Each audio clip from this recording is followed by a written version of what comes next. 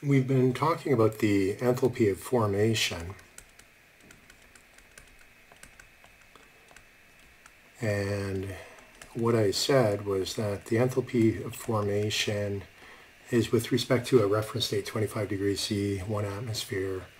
The symbol for enthalpy of formation, it's usually on a per kilomole basis, but that's the symbol that we use. So what we're going to do, we're going to take a look at an example of the formation of a substance, and that is carbon dioxide.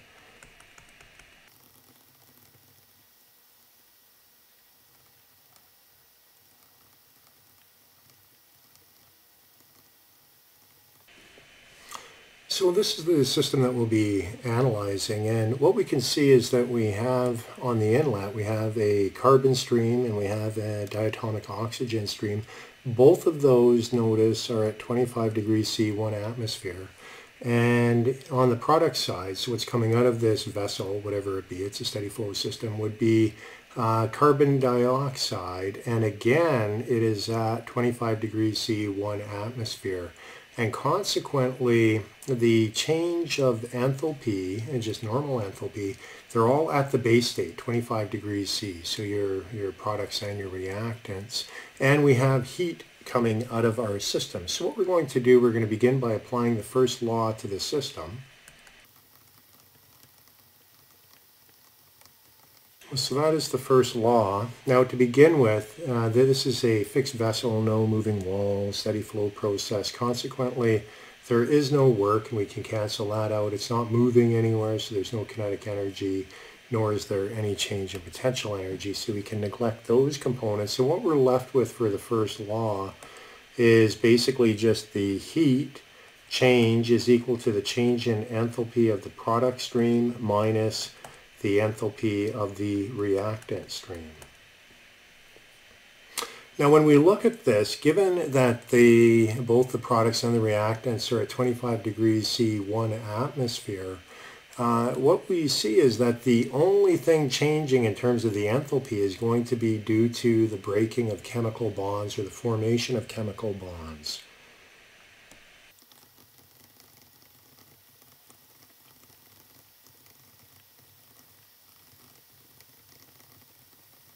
So the only thing causing a change in the enthalpy I had mentioned between the products and the reactants is the enthalpy of formation, and that accounts for the change in chemical bond energy. So let's proceed and take a look at the enthalpy of formation for the products and the reactants that we have. So on the product side, we had carbon dioxide. And so if you go and you look in the table in the back of your book, you'll find the heat of formation, or the enthalpy of formation, I should say. And for CO2,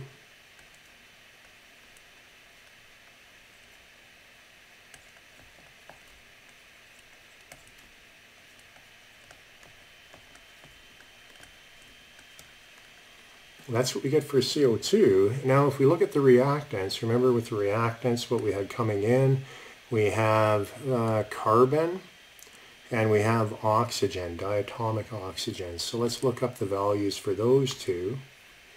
So first of all, for carbon,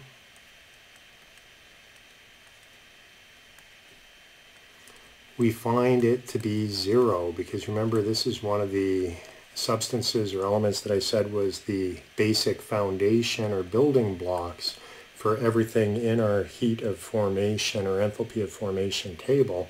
For diatomic oxygen,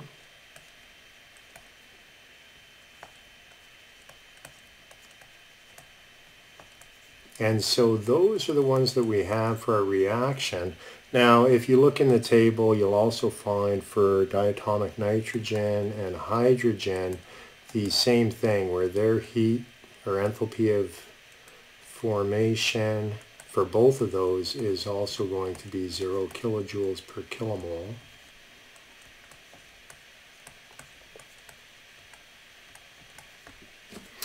So what does this mean? What it means is the above process that we were looking at, we have elemental carbon reacting with oxygen. That's the oxidation reaction, and it's characterizing actually combustion of carbon into carbon dioxide. And when you go through that combustion process, you have a heat release, and that is noted with the heat coming out that we see in our schematic there.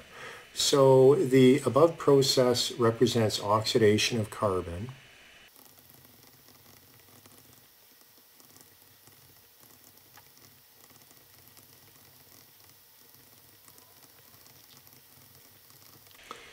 So what the process that we looked at represents is actually the oxidation reaction or the combustion of carbon. And what we will do, we will introduce another term, and that is referred to as being the enthalpy of combustion when you do have the oxidation reaction.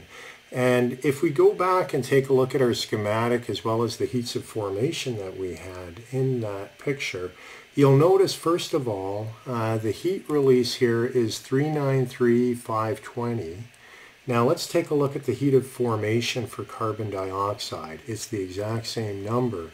However, it's negative, and the reason why it's negative is because remember for a system we said heat leaving the system would be negative, and consequently it's accounting for the fact that heat is leaving. So the heat of formation is identical to the heat that we see coming out, and that's because what we have here is the combustion or the oxidation reaction of elemental carbon. So with that, what we can write is we can say that the heat of combustion, or the enthalpy of combustion,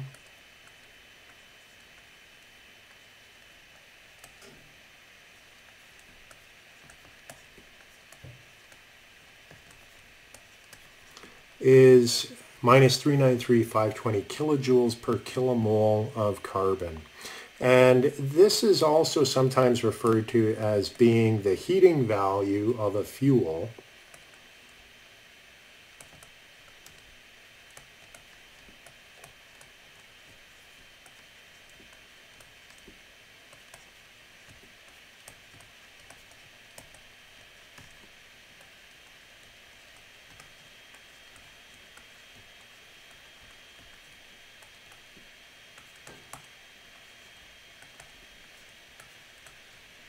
So if you were to take the absolute value of your heat of combustion, that would be equal to the heating value. Usually heating values will be expressed in terms of per kilogram, and so you'd have to include the molar mass in order to convert the per kilomole to per kilogram, but it'd be kilojoules per kilogram.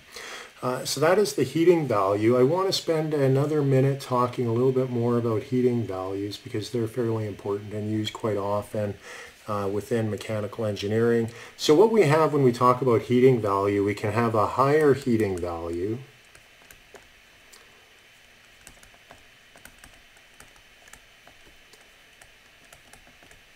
and it is given the symbol HHV, and you'll find tables with higher heating values.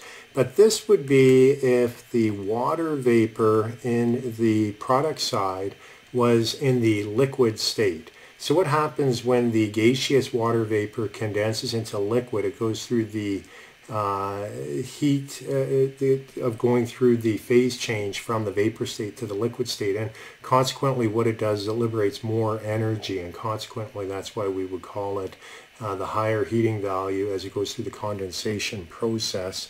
And we also have a lower heating value,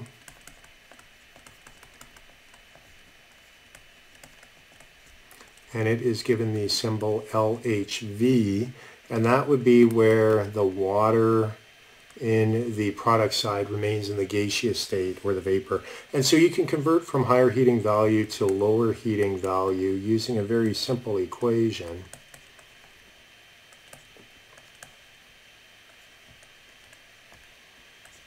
And the HFG here would be the heat of vaporization of water, and the number of moles of water that you would have. And notice the overbar, that's on a per kilomole basis.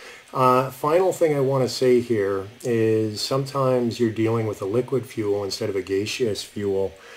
So if you are dealing with a liquid fuel,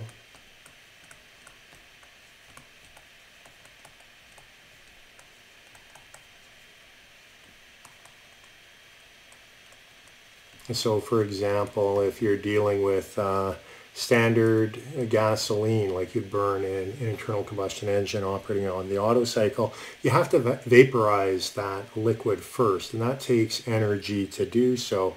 And so we have a mechanism by which we can account for the heat of vaporization there when we go from the liquid state to the gaseous state, and we correct it with this relationship here.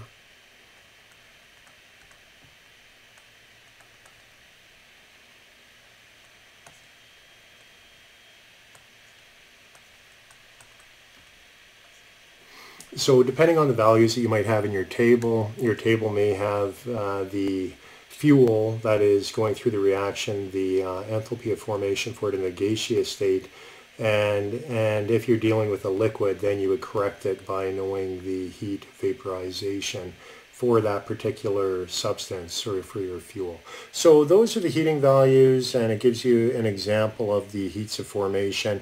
What we'll do in the next class is we will apply it using the first law to a system, whereby we can then go through and do thermodynamic calculations using this enthalpy of formation.